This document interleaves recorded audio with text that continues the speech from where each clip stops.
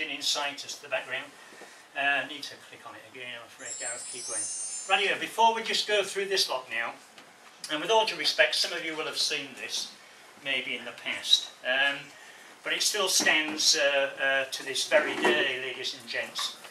When I was asked to become a coach, and do the job, whilst I was in the Royal Navy, I thought, okay, here we are, I've been asked to do this job as the national racing coach. How and what do you do? How do you turn people from where they are as novices, if you like, or beginners at racing, into world champions, Olympic champions? And I thought about it long and hard, as you would expect any coach to do, and came up with what I believe are the 10 aspects of the most challenging sport in the world. And I thought I'd just take this opportunity to briefly go through them with you all, and then if anybody's got any questions or whatever, please sing out later on. But for me, we'll go to the first one first, please, Gareth.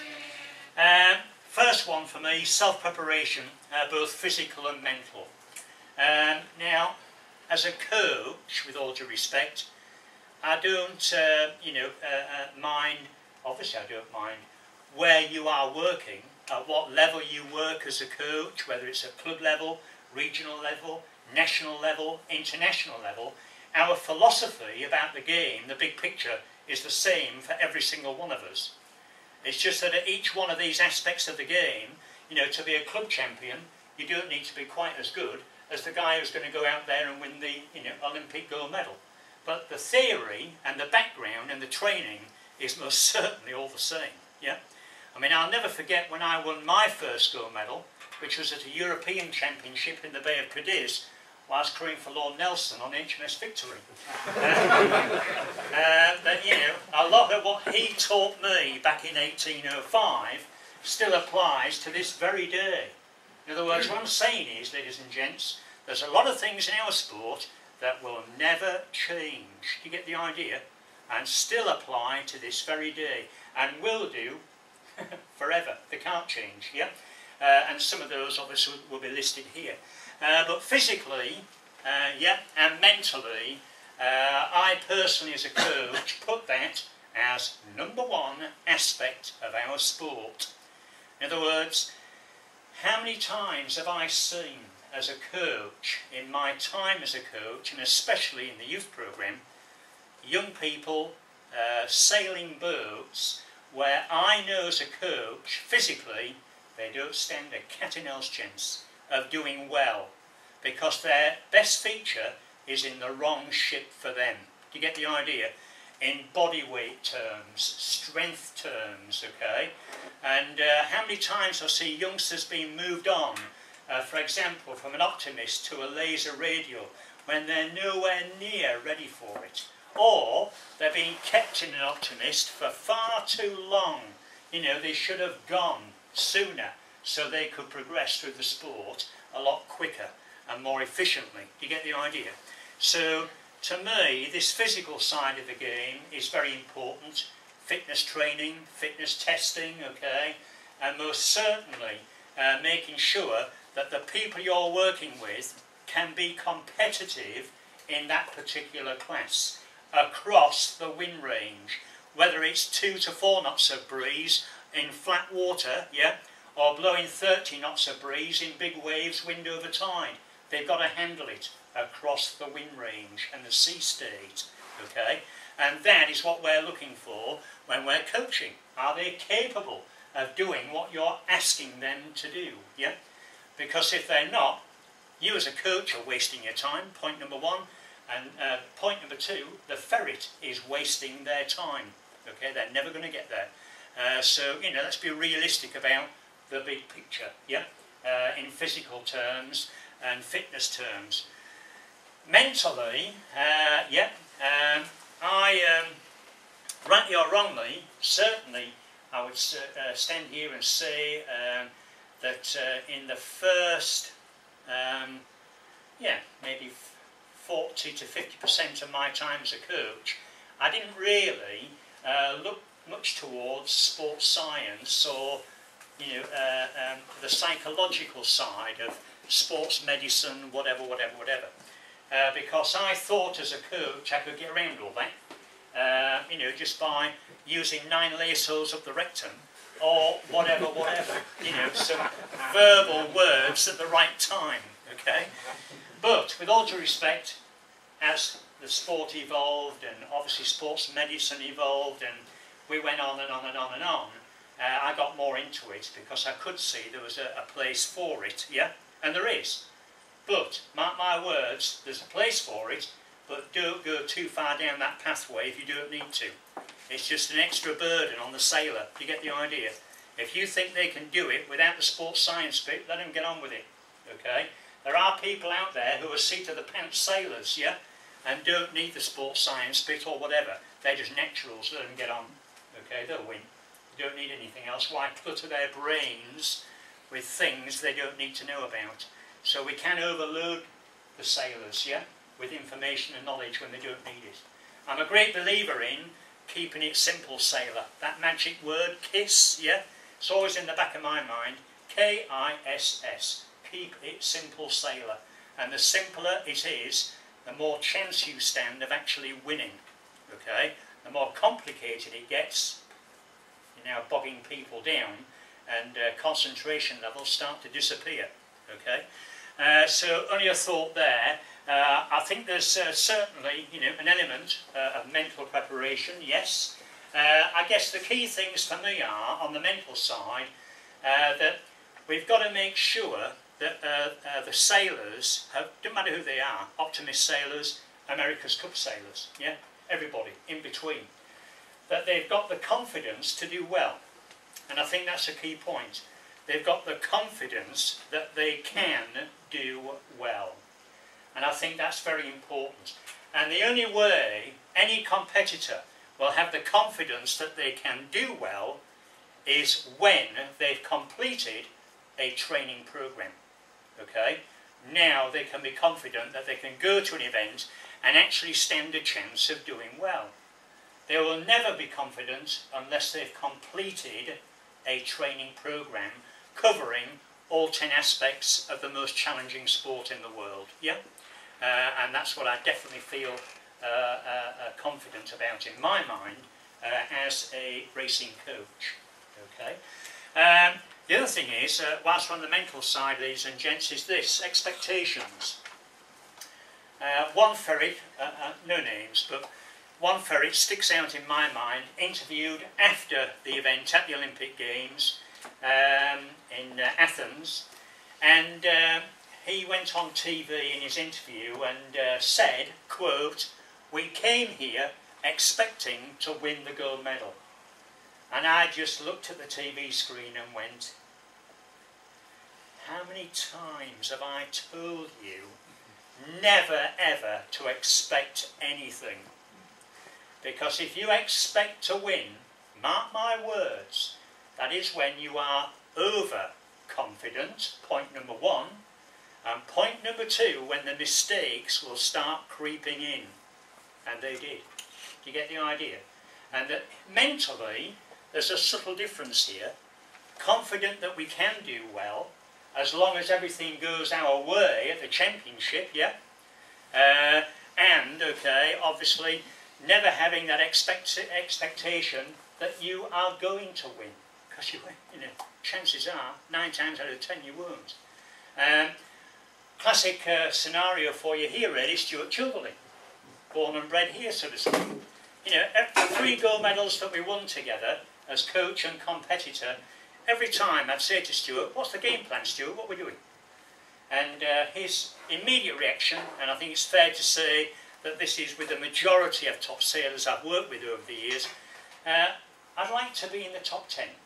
You know, I'll be happy if I go to this World Championship and finish in the top 10. That is their mental approach. Do you get the idea? Now, okay, so we work on being in the top 10. And then as the event unrolls and you get race number 1, race number 2, race number 3, and the whole thing starts rolling along, so-and-so's being disqualified in a protest last night. Oh, that's handy, good. You know, oh, so-and-so got OCS'd in that second race today. Oh, is that right? Good. Now, let the race management team or the jury do the work for you. Do you get the idea? Don't get involved with the race committee. Don't get involved with the protest committee. We don't do that, okay? Just recently, Andy Beadsworth, I was with him at the Dragon World Championships in Weymouth 2 weeks ago. Exactly the same answer.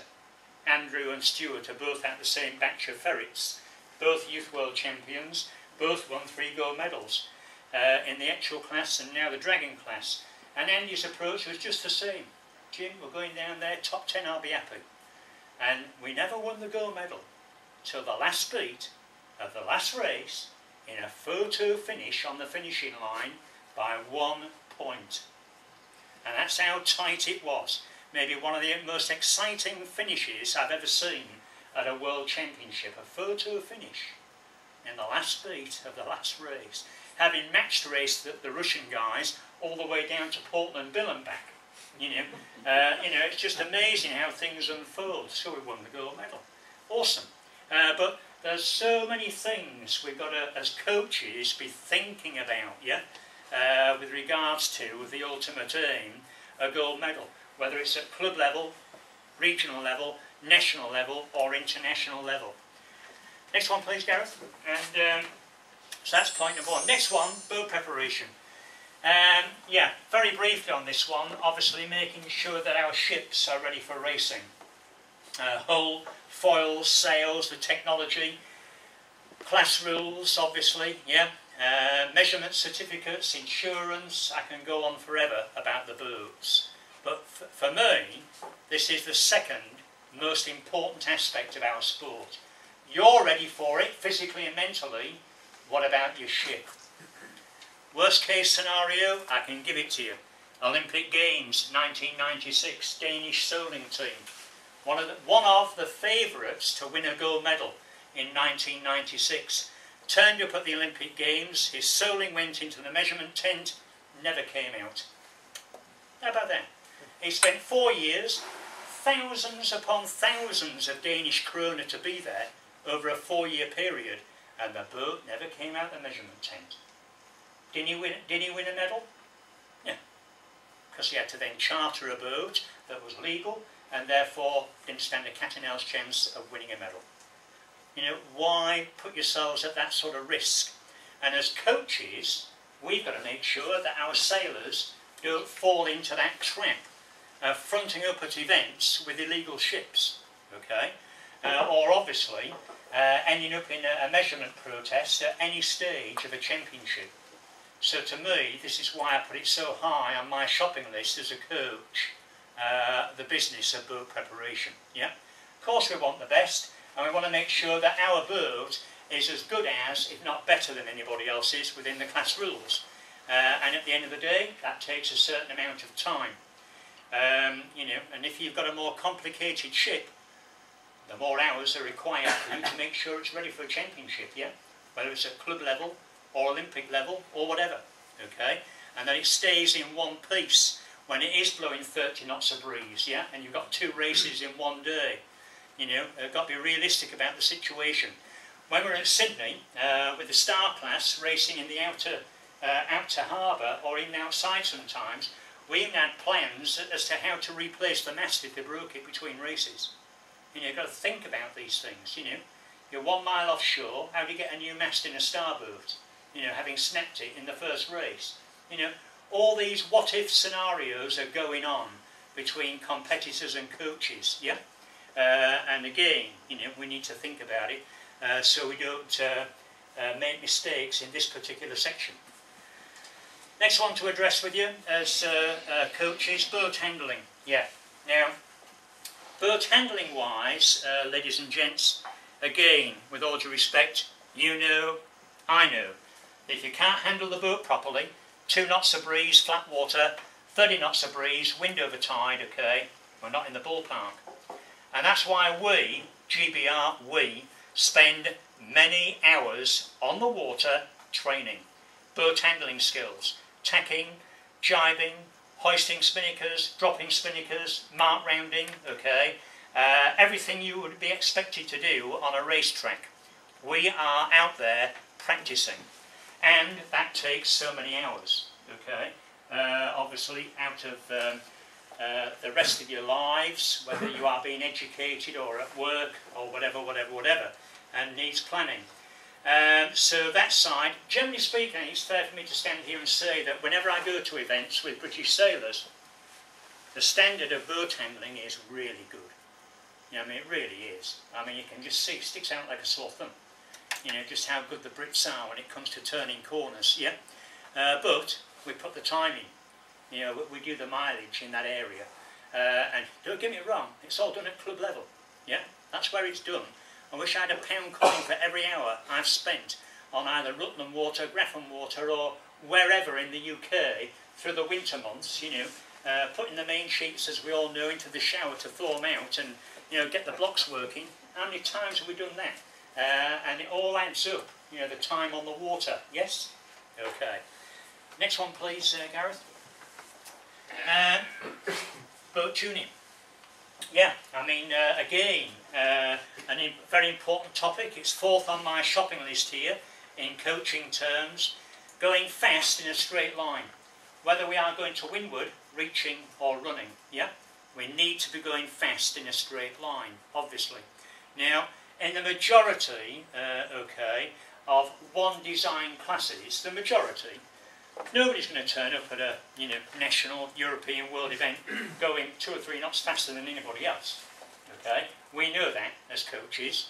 We know that the top 10, maybe top 20 boats are going to be going around this track as near as damn it all the same speed. Yeah, and as long as, you know, your ferrets, the people you're working with, are, you know, going fast in a straight line on any point of sailing, then we stand a chance of obviously being in the ballpark. Yeah. Now, obviously, on the more tactical racing machines, like, let me just, off the top of my head, Laser One. You know, there's a tactical racing machine. You know, it's all about positioning rather than boat speed, okay, and it's all about boat handling, yeah? Whereas if you're in a Flying Dutchman or a Tornado or an America's Cup catamaran, yeah, it's all about going fast in a straight line for quite a long time because they don't tack much and they don't jibe much, to get the idea. You know, so there the boat speed is more critical, whereas in a tactical boat it isn't. You know, you've got to be realistic about how important is boat speed. And if you are in a tactical racing class, then the boat speed, as long as you're going as quick as everybody else, yeah, then, you know, you ain't going to go any quicker, so don't waste your time trying to. But in other classes, obviously you can go 2, 3 knots quicker or whatever, as was shown in the recent America's Cup, yeah? Where did those Americans find that extra 2 to 3 knots, you know, to make that recovery? They found it from somewhere. It wasn't just Ben Ainsley, mark my words. They changed something on that boat, you know, and it was the 2 things together that went from, obviously, 8-1 to 9-8, yeah? So think about that. Now, the other issue here, of course, ladies and gents, is wind, sea state, and boat tuning controls. We need to be going fast, as I say, flat water, big waves, and have a thorough knowledge and use of the boat tuning controls. With all due respect, I guess over the years, you know, as coaches, you could ask the sailors that you're working with, you know, what does the Cunningham hull do? And, you know, they'll hopefully give you some sort of answer. But then, you know, you as the coach have got to maybe just tidy that up a bit and make, you know, define it a bit more as to exactly what it does, when to use it, how much, you know, fang tension, kicking strap tension, clue out all controls. You can go on. There's loads of them. Again, I'm a great believer in keeping it simple. The less you've got to play with, the better, yeah? Because at the end of the day, how many times have I seen as a racing coach, and you're the same, I'm sure, where a ferret is going very, very fast in a straight line, but in the wrong bleeding direction. And how many times do we see this? Yeah.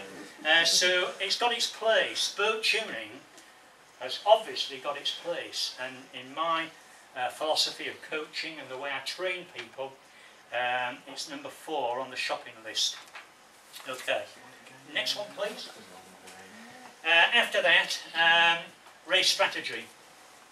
Yeah, knowing which way to go. Now this, with all due respect, is one of, if not the topic that never changes. when Horatio briefed us the night before that championship race in the Bay of Cadiz, we knew exactly which way we were going and reasons for, okay? And that has not changed to this very day. That stays the same, okay? Whether you are in the Northern Hemisphere racing or the Southern Hemisphere racing, where obviously it all becomes a mirror image, yeah? Okay. So, yeah, the geographical surroundings, tide, surface current throughout the race time. What I found interesting about doing the Dragon Worlds a couple of weeks ago was our training partner was Laurie Smith. Andy Beesworth, Laurie Smith together.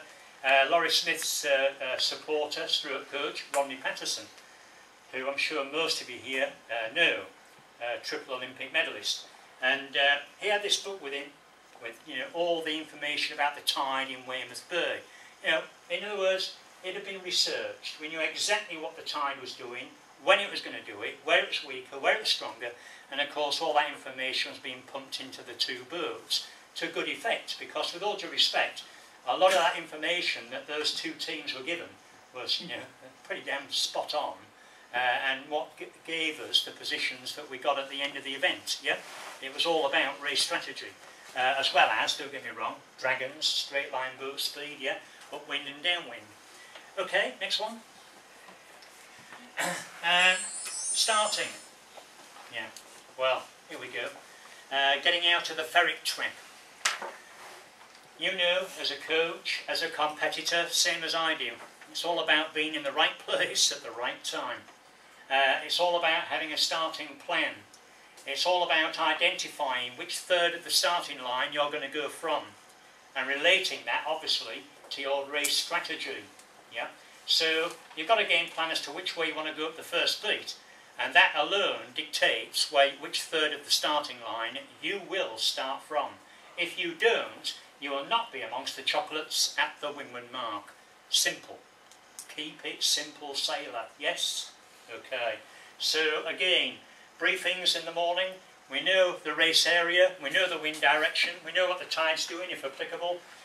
We've decided, before the ferry even leaves the dock, which third of the starting line they will go from, so that they are in the top 10 at the windward mark. Do you get the idea? And at the end of the day, ladies and gents, it's then down to them to be, where we've discussed being, okay? And that's the game at the end of the day. So where to be in a starting line, why you want to be there, and obviously your starting technique, starting ability. Again, how many times do we see people, coming out of the ferret trap with a start which you and I would look at as a coach, and we know straight away from that start that that ferret or set of ferrets are down the tube and round the S-bend. Yeah? Because they were in the wrong place at the wrong time. Okay? Or they did not put the bow down soon enough for the speed build. Do you get the idea? So the boat on their weather side didn't just sail over the top of them. Or they didn't create the space to leeward, okay, so they could put the bow down and accelerate off the line front row clear wind. So all these things, as coaches, we need to focus on when it comes to starting techniques and starting ability. Yeah? And we do in training. Okay. Next one, please, Gareth. I'm just going to skirt through a lot of these things, ladies and gents, because in the time frame we've got this evening, obviously there's a lot to be thinking about as a coach. Tactics. I break it down into three areas: boat to group, and boat to fleet.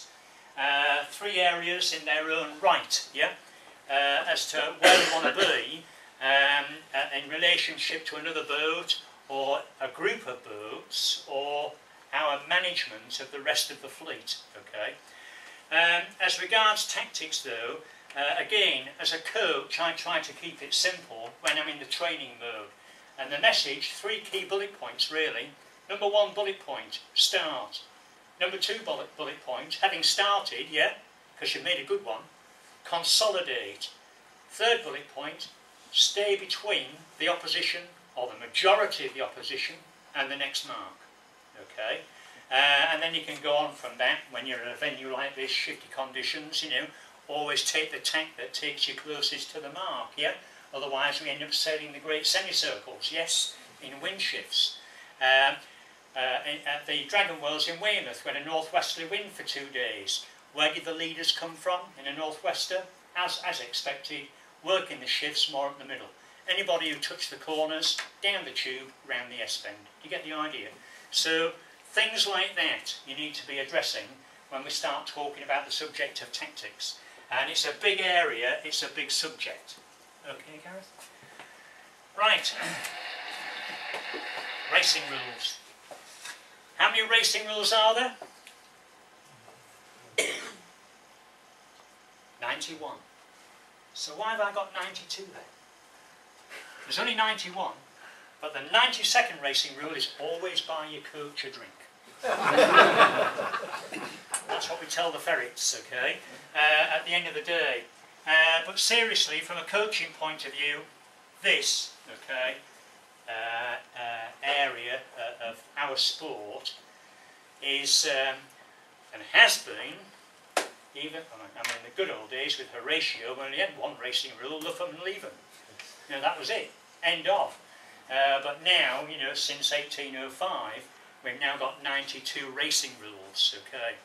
Do the ferrets need to know all 92? Answer, no they don't. That's the good news. But what they've got to know, for sure, are the fundamental rules of our sport, okay. How many of them are there? Answer?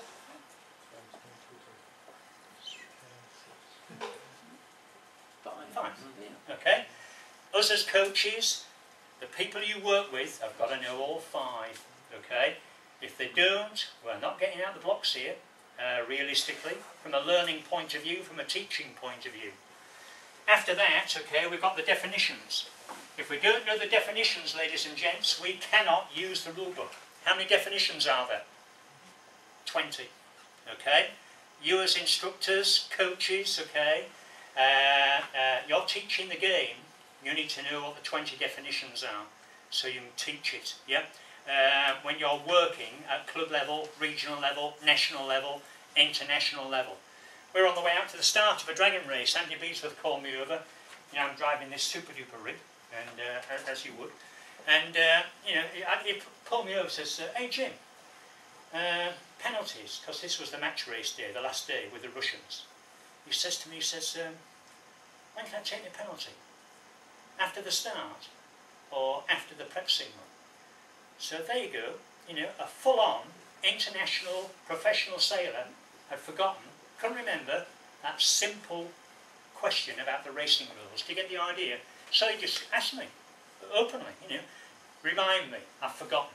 So I had to tell him, as soon as you've had the prep signal, yeah, you can then, thereafter, if you pick up a penalty, take the penalty before the starting signal, yeah? So if you're going to make a mistake, do it at 3 minutes 59 seconds. You know, not 10 seconds before the start. You get the idea? So you can blow it away and it doesn't affect your start. Okay. So things like that we need to be on the ball about. Once you've got the definitions away, ladies and gents, Rule 10 to 24. Now that is the nitty-gritty. You as coaches need to know all of them. You need to be able to rattle them off when you're giving the ferrets a lecture or a session on the racing rules. And then the other one of importance for me, most definitely Rule 60, how to handle a protest. You'll be amazed how many people, you know, when I go to events, how many people have maybe never even been in a protest room, you know, at club level, let alone in front of an international jury at a major event. You get the idea? You know, and I think that's an area of major concern in this country, is our lack of knowledge of the racing rules and people not bothering with them at club level. And if they don't bother with them at club level, how do you expect them to know them when they get to national level or international level? And the answer is they don't. And that's scary for me as a coach, you know. When you look at the other 9 aspects of the sport and how much money people are spending at the game, yeah, to then go to a major event and be disqualified because you didn't know the rule. That is inexcusable, really. You know, so we've got to be on the case when teaching the subject of the racing rules. Next one, please, Gareth. Compass work. Yeah, I fully appreciate on a lake or a reservoir you don't need one. Because you can see when you're being lifted, headed, whatever, you know. But mark my words, this is the place where we start teaching the young people how to use them. Okay?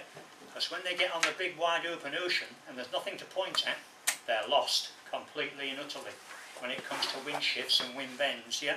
And wonder why they're not amongst the chocolates at Midland Mark, because they've missed a shift, or they've missed a wind bend, you know, an actual wind bend in the race area, whatever, whatever. So for me, this is an important aspect of our game: orientation of the race area, start line, line bias, all the rest of it, yeah? They need to learn at club level onwards when it comes to compass work.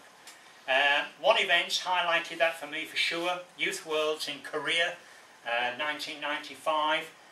Starting line, laser 1 class, 40 boats on the line.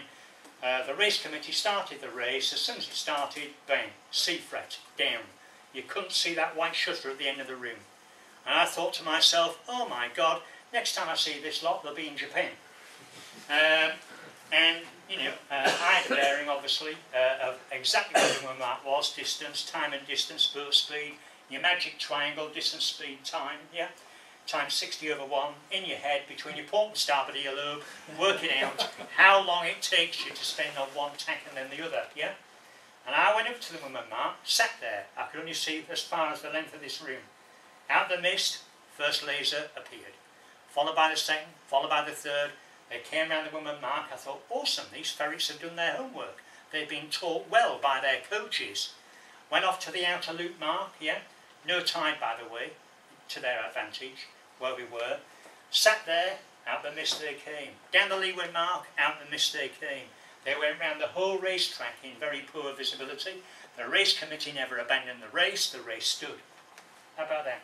You know, so think about it. Compass work is very important to racing people, because they're not going to spend all their lives racing on lakes and reservoirs.